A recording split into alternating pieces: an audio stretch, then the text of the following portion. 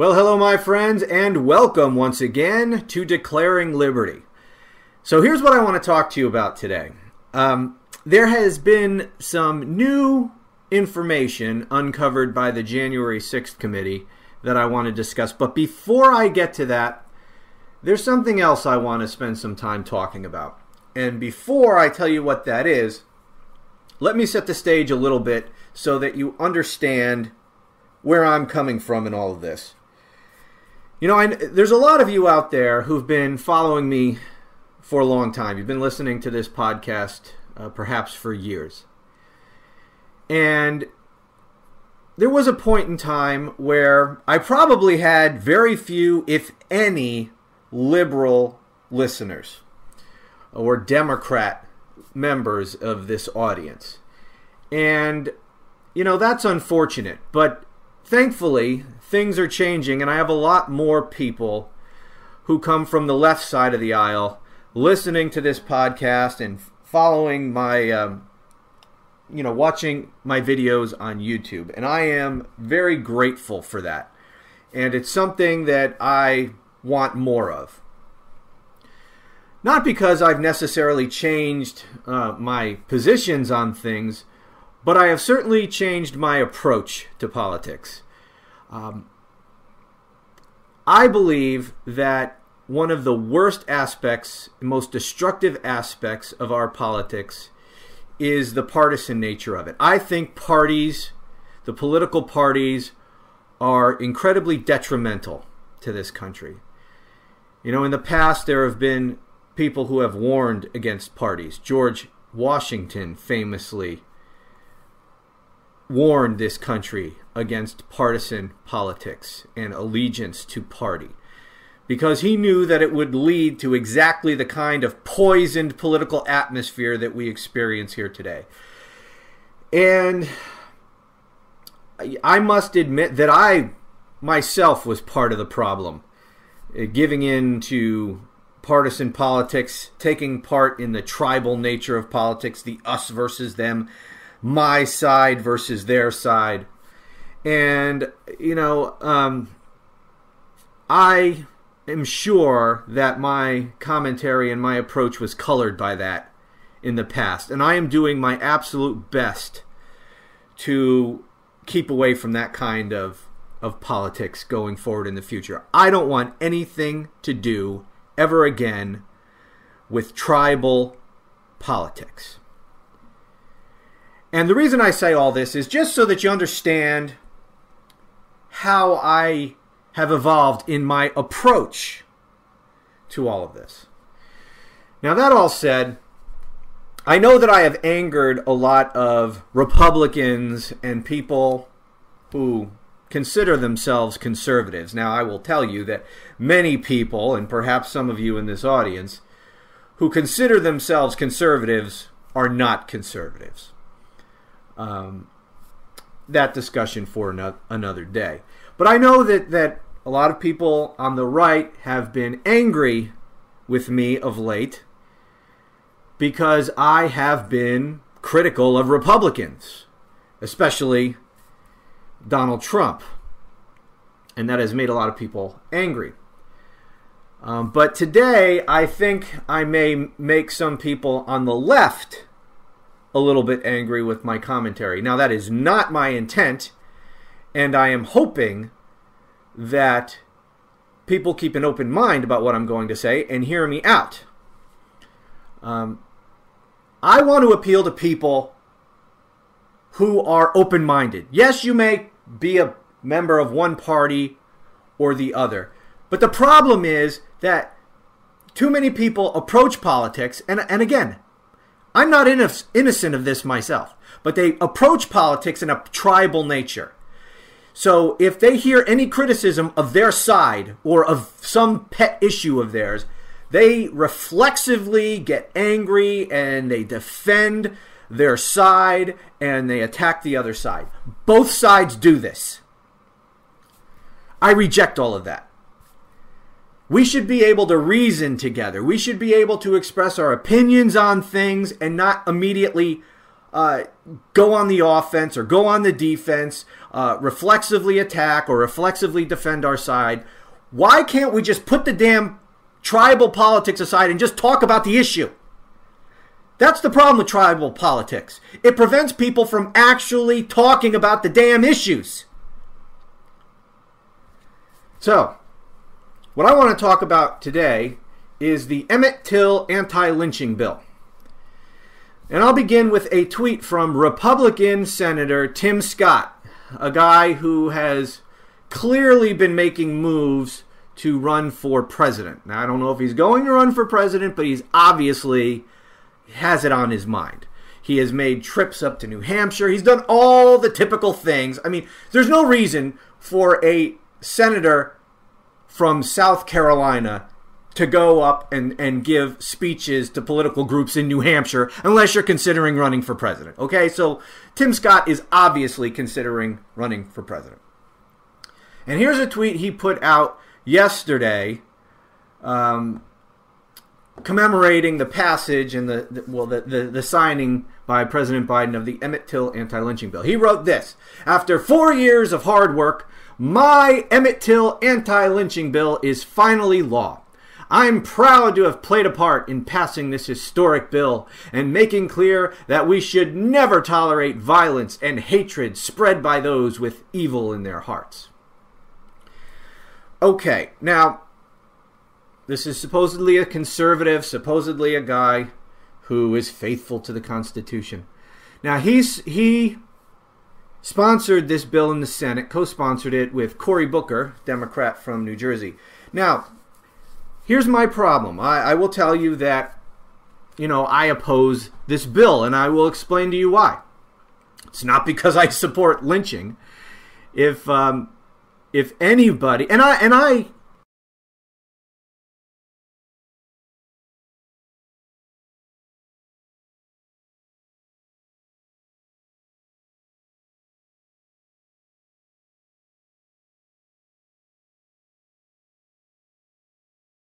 concur with the sentiment expressed by Tim Scott in this tweet. Well, I largely concur. He says that this bill is against those. We should never tolerate violence and hatred spread by those with evil in their hearts. I agree with that to an extent. Part of that I don't agree with if you're saying that we are going to criminalize those who have hatred in their hearts or punish hatred. You can't punish hatred, right? You can punish the expression of that hatred if it results in a crime, but you can't. Someone has hatred in their heart and they hate people, you can't punish them based on that. But anyways, don't want to get off in that philosophical tangent. Anyway, here's the thing. Anyone or any group of people who lynches someone, in my view, should be arrested and prosecuted and sentenced, once convicted, as harshly as the law will allow. Okay? My problem with this bill is that you didn't need this bill to do that. Well, I have a couple problems with this bill, and I'm going to take them both in turn. Number one, this bill is legally meaningless. It's redundant and meaningless. It's really just symbolic. It's just political theater and grandstanding. The second problem I have with this, and the more important problem I have with this, really, when you get down to it, is that it's unconstitutional. And I will explain why. Let's begin with why it's meaningless. It's meaningless because it's making it a crime to murder someone by lynching. The problem with that, the reason why it's meaningless, is because murder is already illegal. Okay? Lynching someone to death is already illegal. It's murder. We didn't need to pass another bill to make it illegal. What is it, even more illegal now? I mean, you can't get much more illegal than murder. And you can't really have a punishment that's, a crime that's punished more severely than murder. So this is really just meaningless. Well, perhaps not meaningless. It is redundant. Right? What it essentially does is it takes what is a state crime, murder, and now federalizes it. if you murder someone by lynching, it's now a federal crime, whereas murder is largely just a state crime. But so prosecutors can bring two different cases against someone who murders someone by lynching. The state crime of murder and then the federal crime of lynching. So, almost always what would happen is the state would proceed first. They'd get a conviction on this guy for murder. And then while his ass is already sitting in prison, the feds will come in and file lynching charges against him and then give him more time in prison, which, is essentially meaningless. It's redundant. He's already in prison, so you're just going to give him more years that run concurrently. And they can't run consecutively because you had state leveling charges and then, doling out a sentence, and then you have the feds doling out a sentence. The feds it's going to have to run concurrent with the state charge. So there's going to be serving time on both of them at the same time. Anyways, it's just essentially meaningless because it's redundant. This is just political posturing. I mean, I guess murder's just really, really illegal now if you lynch someone.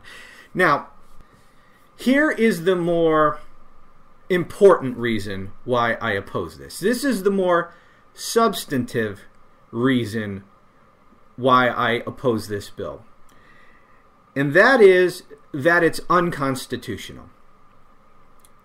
And let me explain. The reason why it's unconstitutional is because the federal government does not have any authority to pass this law. Now, the way the federal Constitution works is the federal government is supposed to be one of limited, enumerated power.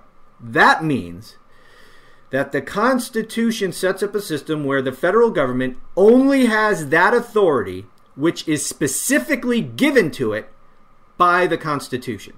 So anything that the federal government wants to do, any law that Congress seeks to pass, must be authorized by the Constitution. They must tie that. If they're going to pass a law, they must be able to cite that section of the Constitution which gives them the authority to pass that law. The problem here is that the Constitution gives Congress no authority whatsoever to pass this kind of law. Go to Article 1 of the Constitution, which lays out the authority of Congress, and you will find nothing in there that grants Congress the authority to pass this kind of law. Now, a lot of people, because our civics education in this country is so pathetic and lacking, a lot of people believe that the federal government has the authority to do anything it wants unless the Constitution specifically says that it can't. Well, that's absolutely backwards. That's the exact opposite of how the Constitution actually works. The federal government, instead of the federal government being able to do whatever it wants unless the Constitution says no, in reality how it works is the federal government cannot do something unless the Constitution specifically says that it can. So anytime this is constitutional law interpretation 101. If you are evaluating whether an act by the federal government, in this case Congress, is legal or not, you take a look at it, and then you have to be able to trace the authority for that act back to the Constitution. Okay? So, again, do this on your own. The authority of Congress is laid out in Article 1. Take a look at it. Go through it with a fine-tooth comb. See if you can find anything that gives Congress the authority to pass this kind of law, and you will find none. You will find none. The way that Congress, here's the truth. And we'll talk about this more another time. We've gotten into this before. We'll do it again. The truth of the matter is that much of what the federal government today does is unconstitutional under the Constitution as written. The problem is the Supreme Court has expanded the meaning of the Constitution beyond the written word of the Constitution. In fact, they've essentially amended the Constitution illegally, because the Supreme Court does not have authority to amend the Constitution, to change the meaning of the Constitution, to insert words or remove words from the Constitution. You have to follow the amendment process to amend the Constitution, and the Supreme Court has no role in the constitutional amendment process. Yet, in ruling on cases over the years, the Supreme Court has essentially, functionally amended the Constitution. And so, the single greatest way, the single greatest means by which the Constitution has been interpreted to expand, really illegally, expand the authority of the federal government is through the Commerce Clause. Okay, because the Commerce Clause, the Constitution in Article 1 says that Congress shall have authority to regulate interstate commerce. So it must be actually interstate commerce in order for Congress to regulate it, to pass a law regulating it. The Supreme Court, in a case called Wickard versus Filburn, and I won't get too far off into the weeds on this, took up a case and essentially amended the Commerce Clause to read that Congress has authority to regulate anything affecting interstate commerce. They essentially amended the Commerce Clause by inserting the word affecting into the Commerce Clause, which greatly expanded the scope of the Commerce Clause. The Constitution requires that it has to be, in fact, commerce in order to, interstate commerce in order to be regulated by Congress. The Supreme Court changed that to say that it just has to affect interstate commerce. So you could make the argument that virtually anything has some sort of effect on interstate commerce. And that, over the years, since the 1940s, when that case was handed down, that is what the federal government has done. Congress has passed laws they have absolutely no authority to pass. And then the Supreme Court has upheld those laws, saying that, yeah, well, those things aren't really interstate commerce. Taken as a whole in the aggregate, blah, blah, blah, it has some perceivable or theoretical effect on interstate commerce, and therefore we will say that it's constitutional, that Congress has the authority to do that. When in fact, really under the Constitution, it doesn't have any authority to do that. Now, usually when Congress passes laws like this Emmett Till Anti-Lynching Act, they claim that it is authorized by the Commerce Clause. Now, I do not know specifically what authority they're claiming to pass this law, but I almost guarantee you they're saying that it is a commerce. Well, I don't know. I don't know. But in the past, it has been a Commerce Clause. But what I will tell you for certain is that whatever authority Congress claims they have to pass this law, it's BS. They don't have any such authority. Let's change the scenario here. Okay? Here they criminalized at the federal level murdering someone by lynching them. What if they had made it a federal crime to murder someone by stabbing them to death with a knife? Would Congress have the authority to do that? No! Absolutely, they would have no such authority to do that. If you understand the Constitution, just the basics of the Constitution, you know that almost all police powers in this country reside with the state, the states. The states retain almost exclusive authority in the area of criminal law and other policing things, unless it has to do with federal crimes, which there is really only very few, a very limited subject matter that Congress can deal with by passing criminal laws. It's a very narrow sliver of authority given to the federal government to pass criminal laws, except as it relates to federal property. Now, the Congress here, anti-lynching bill, they can pass this law making it a crime to lynch someone on federal property. They could do that. But that's not what they did here. They made it a crime to lynch someone they made it a federal crime to murder someone by lynching anywhere in the country. Now, they have no authority to do that, and if they had passed a law saying that it is a federal crime to murder someone by stabbing them to death anywhere in the country, that would be just laughed out of court because Congress clearly has no authority to do that. So what's the difference?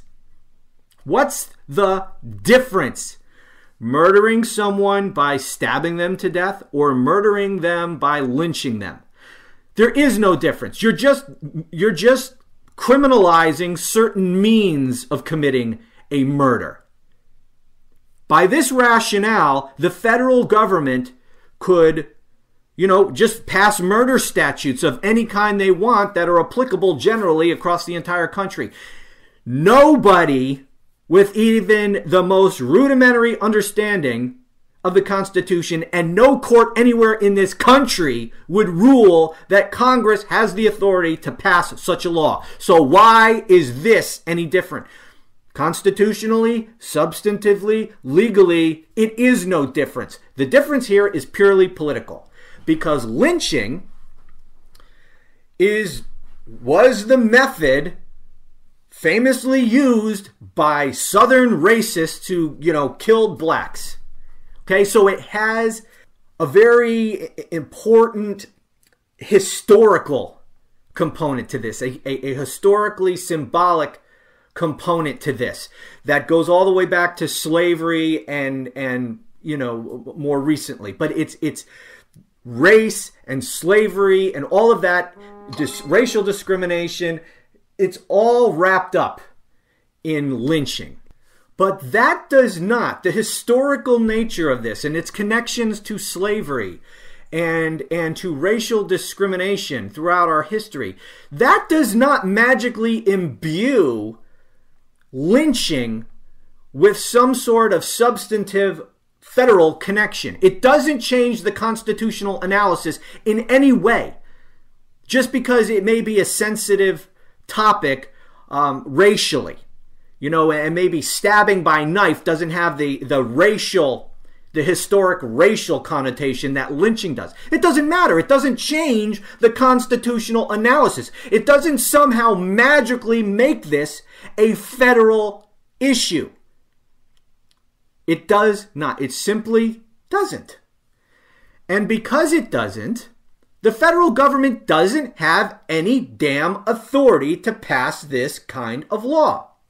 But it gives politicians an opportunity to grandstand and to show all the world that they're against slavery and racial discrimination and murder and people who have hatred in their heart, or whatever the hell Tim Scott said here.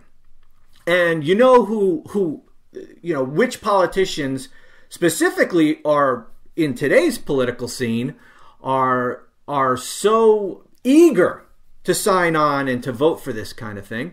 It's Republicans. And, in the Senate, all Republicans join in this. And it's passed unanimously in the Senate. Well, why would Republicans, supposedly these great defenders of the Constitution, get aboard and pass a law that clearly they don't have authority under the Constitution to pass? Well, it's because, they don't want to be accused of being racist, so they want to, they're falling all over each other, praising this bill, like Tim Scott here, friggin', co-sponsoring it. Because they don't want to be accused of being racist. They want to show everybody, hey, they're against lynching too. So it's pure political theater. Now, will this law ever be struck down by the courts? Almost certainly not. For a couple of reasons. Number one, this bill may never even be reviewed by the Supreme Court. Because contrary to what a lot of idiots out there seem to think, laws passed by Congress aren't automatically reviewed by the Supreme Court. I can't tell you how many times over the years I've had people, when I say some law is unconstitutional, say, oh, well, the Supreme Court will just strike it down. Or they'll say, well, yeah, if it's unconstitutional, how come the Supreme Court never struck it down? The Supreme Court can't strike down a law unless a case challenging that law is brought before them. People seem to think that the court just automatically reviews any laws passed by Congress that they want, or that they review all of them and pass on their constitutionality. No, it doesn't work that way. Laws are on the books unless a case is brought against that law, challenging that law, and it makes its way to the Supreme Court, then the Supreme Court can rule on that law. So unless a case is brought to challenge this law, the Supreme Court will never hear it. And people can't just challenge it. I can't file a lawsuit against Congress challenging the constitutionality of this bill. Only someone with standing can challenge the constitutionality of this bill. And so someone would have to be arrested and prosecuted and convicted under this bill, and then, as a way of appealing their conviction, they can file a lawsuit challenging the constitutionality of this bill. They'll basically be saying to the court, I want my conviction overturned because Congress never had authority to pass this law in the first place. It's an unconstitutional law. You need to overturn my conviction. That's the only way this law is going to be challenged. Now, the reason this is likely never to find its way into the courts is because nobody gets lynched anymore. Or almost no. I mean, how many times is someone lynched anymore in this country? It basically doesn't ever happen. Yes, every once in some great while, some long period of time, someone will be lynched. Okay, so theoretically, yeah, I guess it's possible that someone could get arrested and prosecuted under this statute. But effectively, it doesn't freaking happen anymore. Okay? So that's number one reason why this may never get to the Supreme Court, because no one's actually going to be prosecuted under this law. Again, it's almost completely and utterly symbolic. It's meaningless. And on top of that, it's redundant, because murder, again, is already illegal. That's number one. The other reason why this will probably never be overturned is because even if, in the extremely unlikely scenario that someone is actually prosecuted federally under this anti-lynching bill, the Supreme Court is not going to throw it out. Because, as I say, the Supreme Court has been part of this massive expansion of federal power. They are the reason. The Supreme Court, rubber stamping every act of Congress for the last 100 years or so,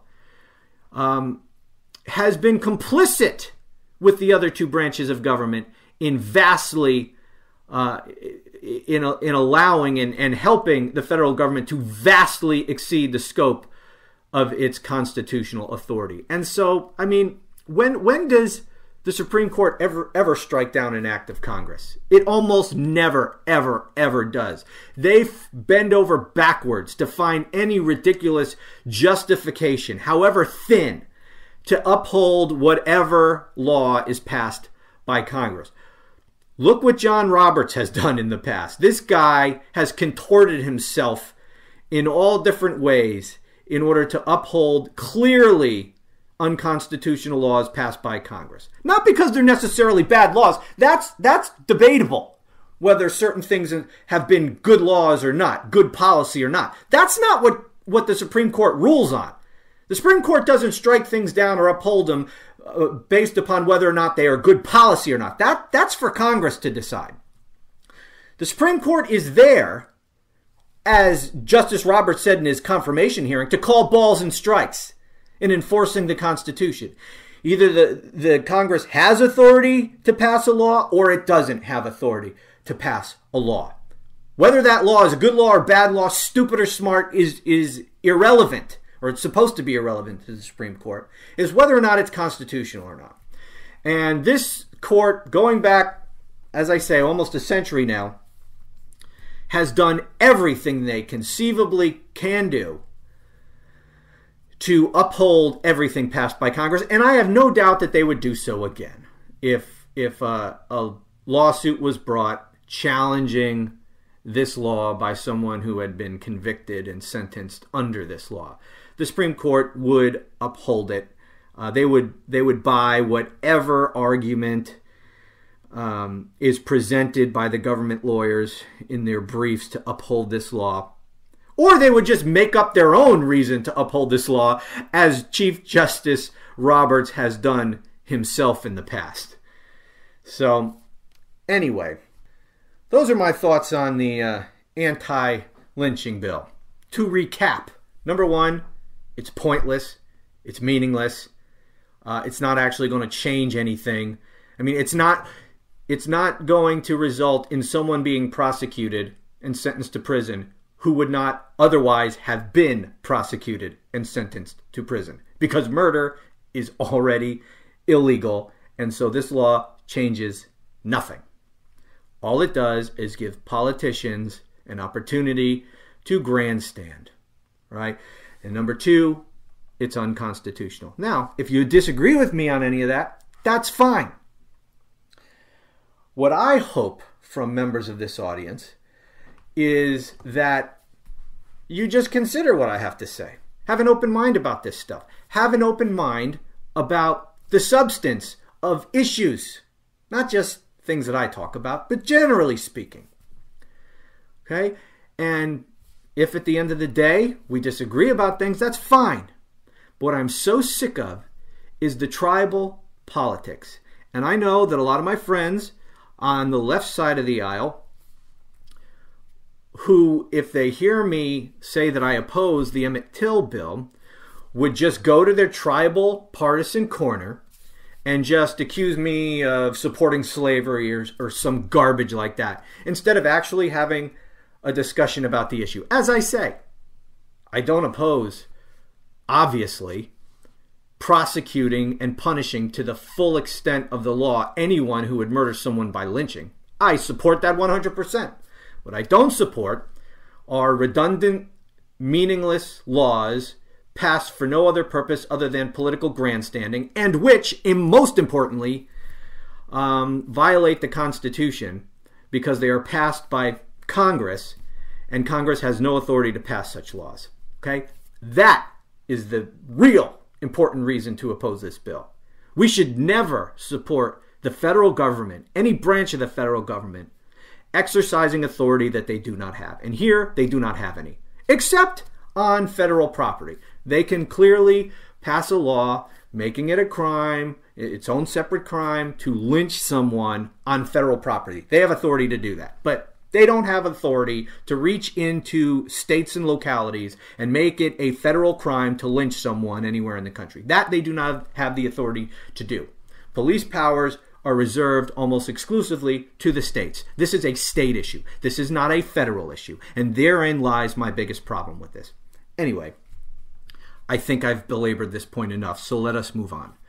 Second thing I wanted to talk about today was I want to take the opportunity of some new information that we have discovered from the January 6th committee and just make some comments about Merrick Garland, Joe Biden, and any potential criminal investigation of Trump and his co-conspirators. Okay.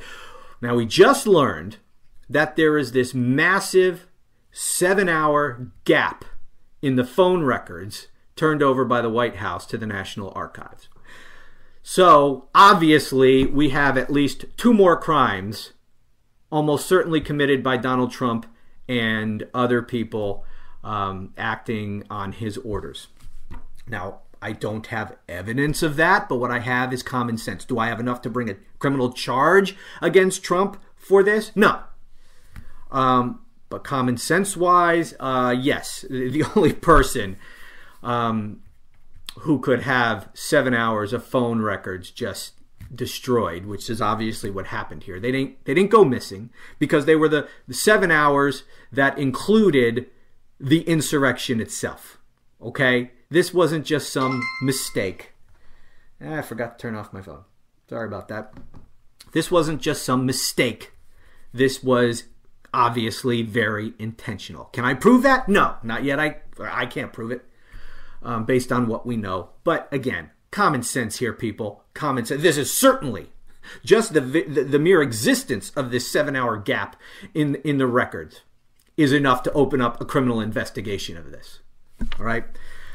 So, if what common sense would tell you actually happened here, and Donald Trump and or others destroyed these phone logs, then we have at least, bare minimum, 2 more federal crimes. Number 1, this would be tampering with evidence. And number 2, this would be destruction of governmental records. Those are 2 separate and distinct crimes. And there may be others here. Obstruction of justice and other potential crimes. But there's at least these two.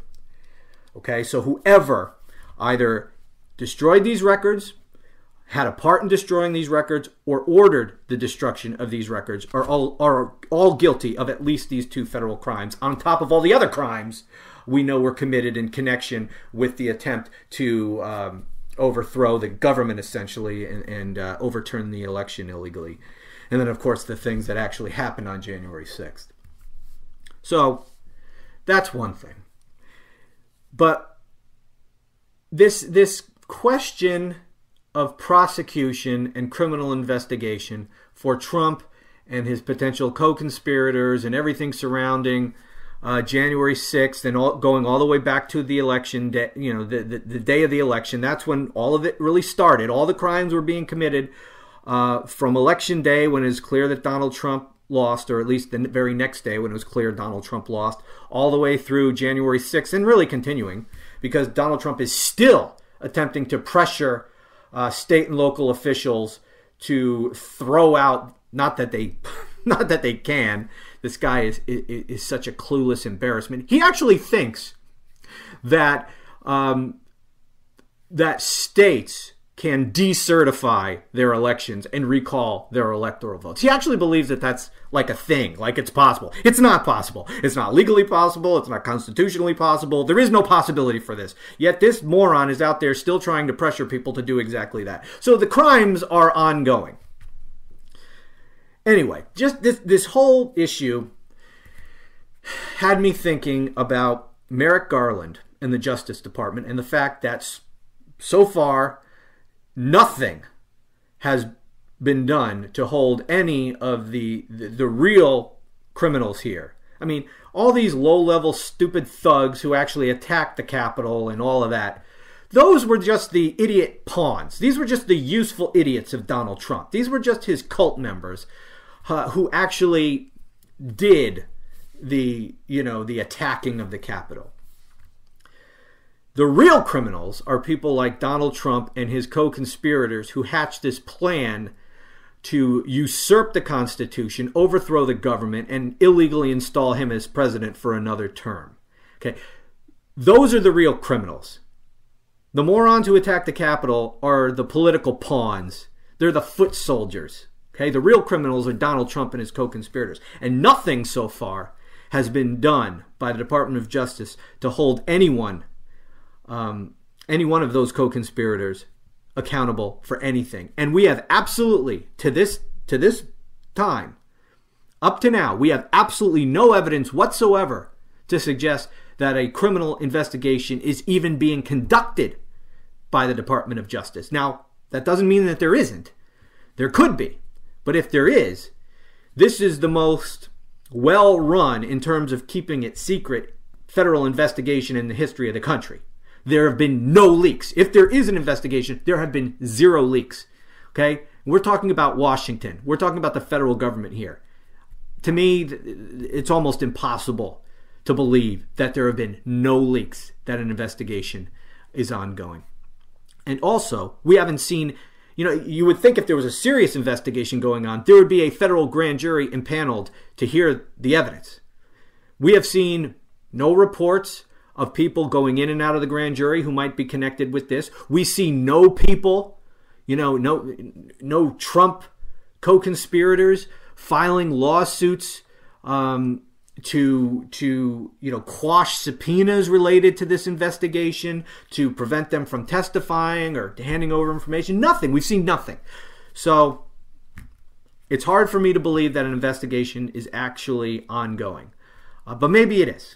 I hope that there is. And maybe it's much easier to keep it secret if you haven't reached the grand jury phase yet. And it could be that an investigation is ongoing, but it's not really in the grand jury yet.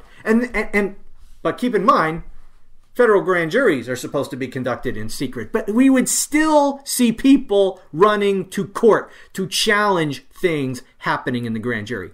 And those court challenges would not be secret. Those would be public. Those would be public filings. Those would be public hearings. We would know about those.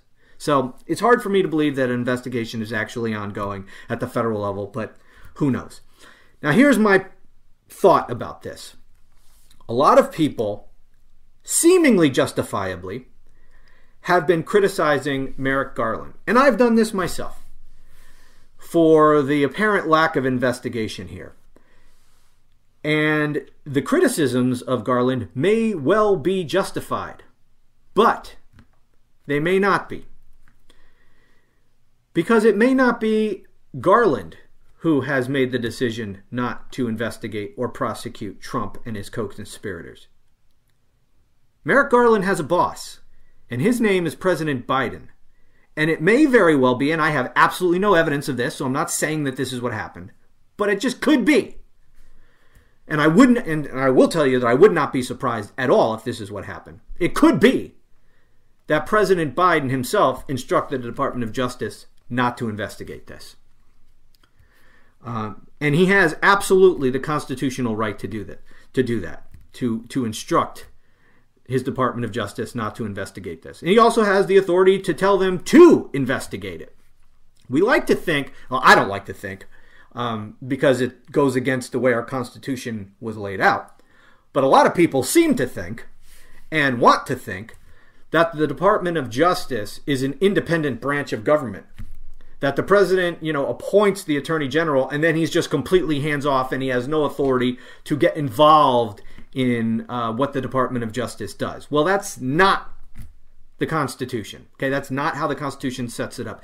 The attorney general is answerable to the president just like every other cabinet secretary. Okay, the attorney general has no more independence than the labor secretary does. Okay, and the president has just as much right under the Constitution to get involved with what the Justice Department is doing as the president has to get involved in what the Labor Department is doing or any other department of government is doing. Okay? The president can get involved in any of this if he so chooses. Now, you might not agree with that. You might not think that that's how it should be, but that's how it is. Constitutionally speaking, the president has full authority to do that. Now, generally speaking, I don't think it's a good idea for presidents to get involved in prosecutorial decisions and all that kind of thing. But certain cases, DOJ is not going to do anything on certain types of cases that are so highly politically charged without getting permission from the White House. There's no way Merrick Garland goes after Trump or his top co-conspirators unless they get the green light from Biden. Okay? And so Biden would have to give the green light to this. And he could also give the thumbs down to this. Okay?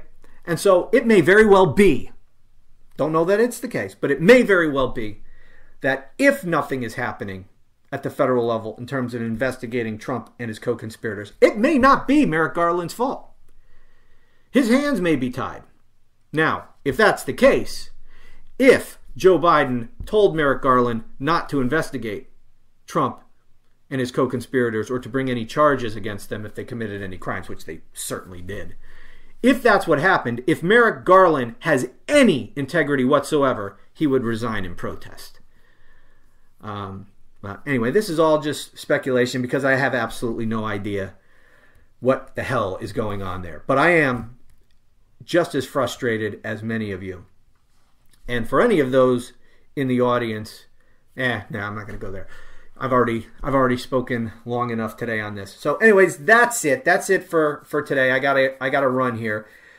But I thank you all for listening. And if you haven't done so already, please go over to YouTube and subscribe to my channel over there. Just look for Mark Romano Declaring Liberty podcast and subscribe and turn on notifications because I put videos up on my YouTube channel more often than I do full episodes of this podcast. So if you're not also subscribed on YouTube, and many of you may be listening to this on YouTube, but if you're listening to this on a podcast app, Apple Podcasts or Google or Stitcher or whatever, any of the myriad podcast apps out there, if you're listening on one of those platforms and you don't also follow me on YouTube, you're missing a lot of content. So I'll put a link in the show notes below to my YouTube channel. Please go over there. Subscribe, hit the little bell to turn on notifications so you're notified anytime I post a new video. So that's it for now. Thanks, as always, for listening, and I'll talk to you again soon.